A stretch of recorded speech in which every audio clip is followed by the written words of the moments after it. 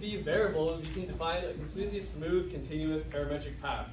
And this really makes things efficient, because if you were to implement this, let's say, simply using go forward and turn functions, which is what like a lot of beginners, including me, started out with, that would be like several steps. It'd be pretty slow, and it certainly wouldn't be as accurate as Roadrunner, as what Roadrunner provides. And so I guess I will show a video of us using Roadrunner at the Texas Cup competition. So our robot is right here, and it's going to move in a nice and smooth path. Let's see if we can turn up the sound. There we go. Yep, so you can see it's going to make these curved paths, and I think that team is also using Roadrunner as well. So if you were to use that, simply using like go forward and turn, that would be really slow. There's no way we could accomplish this in time. Here comes fellowship with the robot. All right. 1, 2, another 2 crouch. That's a nice video of what Roadrunner is like. However, Roadrunner has some problems. So first of all, it's not beginner friendly. When I started using Roadrunner, it took me around like 6 months to even get it working. And like for the first year, it didn't really help our team, like because it was like I hadn't tuned it properly and it was hard to get it working. So the point is, Roadrunner is not very beginner friendly. And it also has confusing coordinate system and angles. So a lot of people think Roadrunner coordinates have switched X and Y coordinates. I'm not going to get too deep into it. There's also like angles. When you go counterclockwise, that's a positive angle. That's simply the way like this kind of math works with trigonometry. But like not everyone will instantly understand this. It's not extremely intuitive unless you've like gone through some math courses. So point is, that ties into the beginner unfriendliness part of Roadrunner. Another part, it's verbose, impossible to read, and the syntax looks like this. So it's like, I made it even harder to read, but it's like pretty bad, and it's pretty ugly. And also prototyping is slow. And I guess I'll go on a quick tangent. Okay, if Patrick wasn't here. If Patrick were here, I am going to talk about his team. So it's team 7172. It was the regional championship, and our team, we thought we weren't going to get picked because our rank was like kind of low. But all of a sudden, I was talking to Sophie from 7172, and she was like, you need to code an autonomous in 20 minutes that can match our autonomous. So like, I tried to code an autonomous just by hand, like looking around at the field, what angle to set the robot to, but by the time I finished autonomous, it was already too late, and we didn't end up getting selected by 7172 for the regional championship first seed alliance. But the point is, prototyping is slow. Even if like you're experienced with Roadrunner, it still takes some time. So what this new tool I've created, it solves all these problems, and this is kind of what we want from this new tool. We want it to be highly accessible.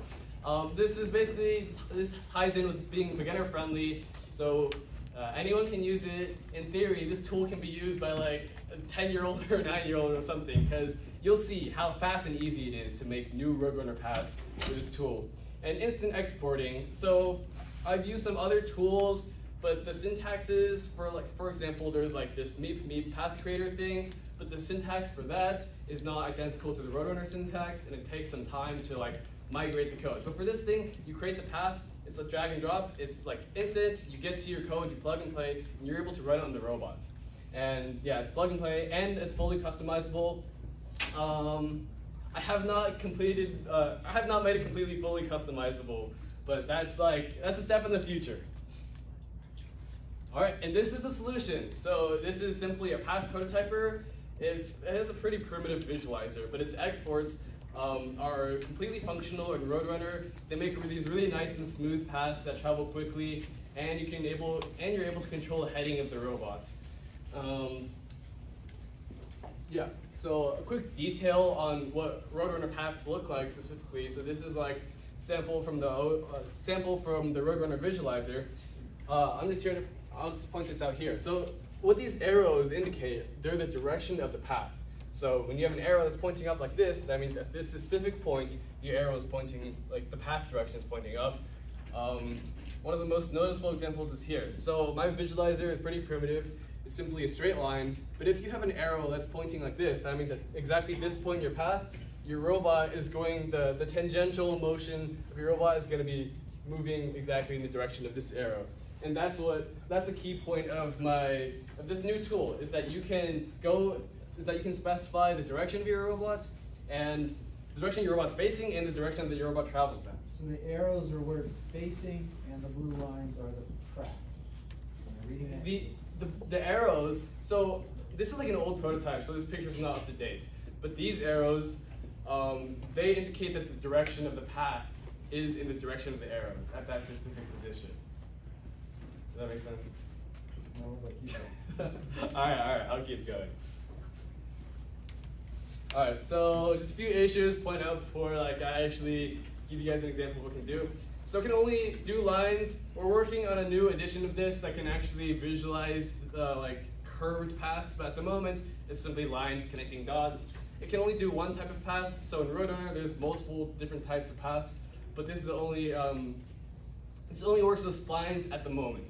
And lastly, it can only do one continuous path at a time, but the solution to this is easy. Just restart the app and you are able to make as many paths as you like. And yep, so on to the demo. Let me just pull it up.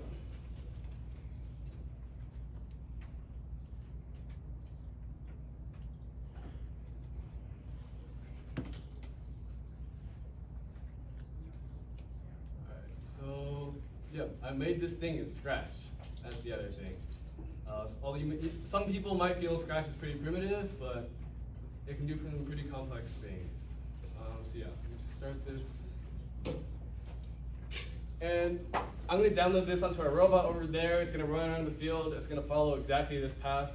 Our field here is not a complete path. It's like a 4x6 tile field. So I'll have to but you can see right here, this is one tile. So I'll have to restrain it to within this path. So let's just say I want to go from here to here. I'll wander around, and you can take a look at what it produces. And does anyone want to time me, see how fast I can create a path? You want to time me? Yeah, okay, I'll get started. Wait, give me 1 second. Alright, you're good. Okay. 3, 2, 1, go. Speed run. All right, I'll make a nice little loop here.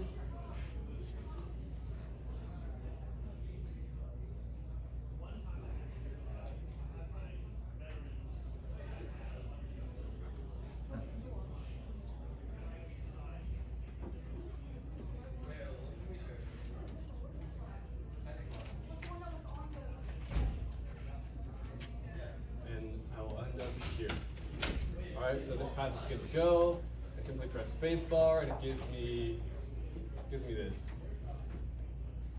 And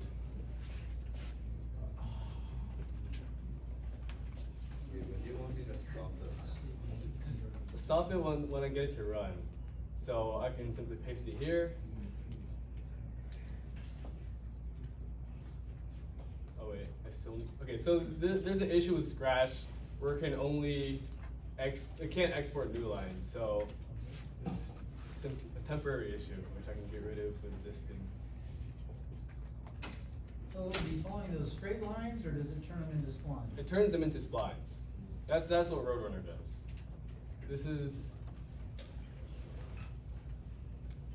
This simply creates the paths. I need to connect to the.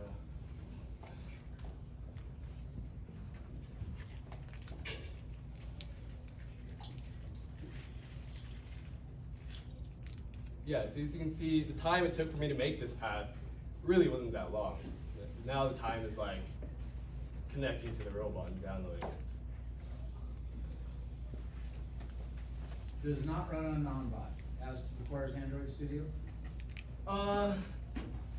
You might be able to get, it depends on if you can get Roadrunner to work on on-bot. I'm not sure.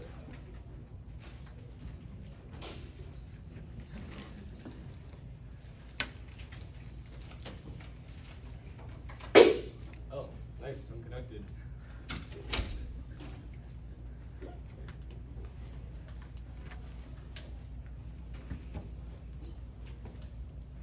Did you launch it? Yeah, I'm downloading it. So we can get over here.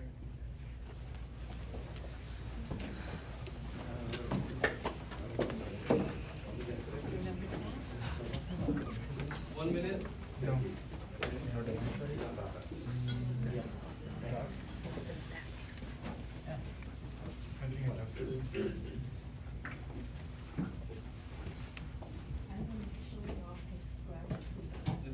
install to download. So looks like the bottleneck is downloading. How much money did I rush? 0. Alright.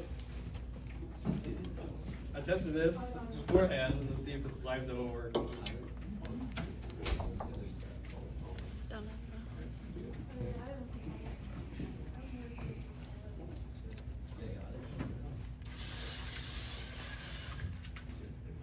Oh wait, did it not check out? Wait, this is not the, I feel like it didn't download. Oh yeah, I did. Do you think it'll take you to program and Alright, in the meantime, while we wait for Anthony to download, we have drawing next, so does anyone not get a ticket or a coupon when they came in? Alright, so... Just give the green girl in the green shirt a moment. Who is the other one?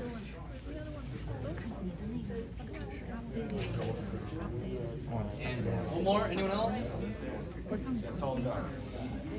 什么只有一张 raffle ticket? Oh, two. Yeah. Two?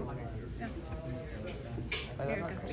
是那个 email 里头的。Yeah, here. 那个是输入 Yeah, that's mine. yesterday. Did you get one? 我怎么给你？ What's yours? 那你在那个什么里头应该也有新的。那个关键是那个就不是新的。对，你反正去那个 FLYSET 就叫 FLYSET 哦。So that's 151. 没有，我们当时想的对，我也没对。 Your phone number all. 对，但我在那啥，对。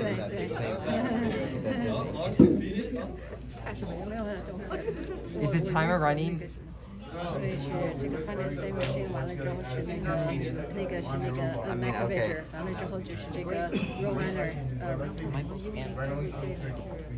对，所以下面那个我可能就转到那个，我就转到这边去。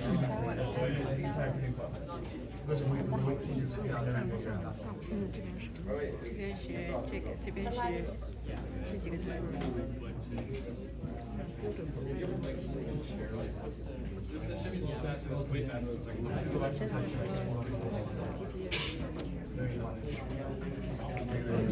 Alright, this will take 1 more minute. 那个什么，那个我们的 CV，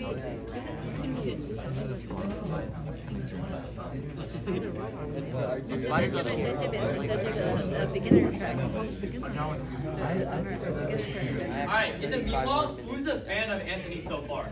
Me! I'm a big fan. Can I have your autograph? Yep, you definitely can. Hey, I also wanted to say he's a Discord mod in the FTC Discord. Yeah. If you need anything, you can trust him.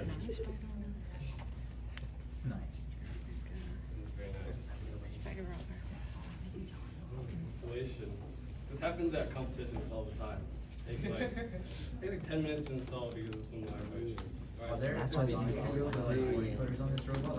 We only use driving coders. Okay, I'm running this now. Let's see what works.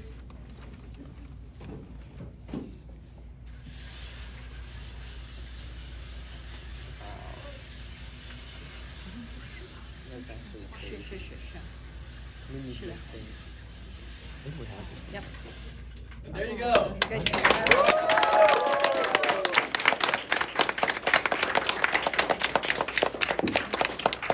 take any questions now.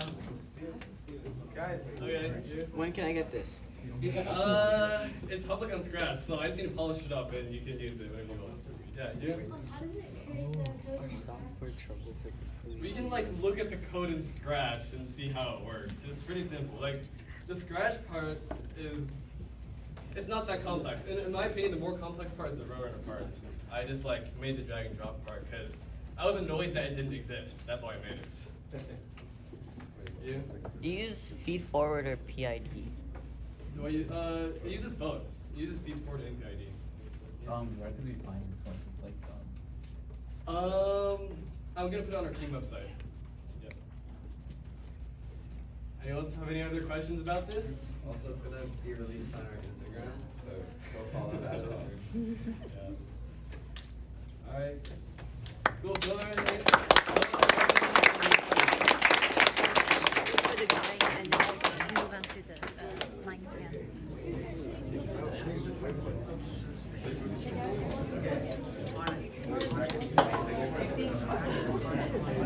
Huh?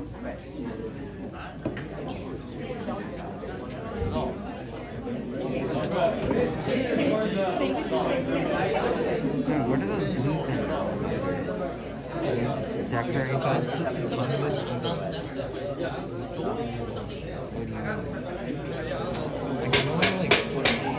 Okay, no need for this.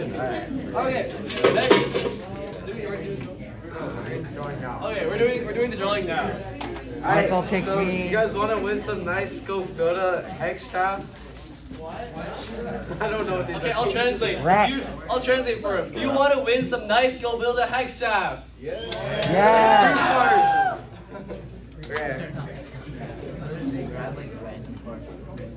Alright, I have a ticket here. 309 Yeah, that's me. 149. No. Duh. Anyone? 309 149. Alright, we have our winner. You get some nice Go-Builder hex shafts. Wait, it's not over yet. At the end of the session, we have $25 Circle City gift cards and also another $50 Harbor Freight gift card at the end of the session. 50 or 15? Yeah. Y'all excited? Yeah. Alright, cool. We can move on. Kind of good. Next up, we'll have CDA Lions, team 16176, presenting using everyday materials from Home Depot.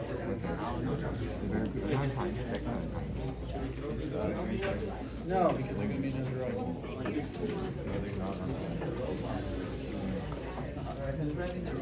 one do you want? Which one do you want? I think we'll just use the last drawing because whatever. Okay. I'm trying to even get into Michael and say, hey, I'll find out how much they are, but bro, what's I that can't friend? get the pricing because there's the. You know, 12 pages? Okay, we have a 5 minutes break. You can go to the restroom if you want. You can drink some water.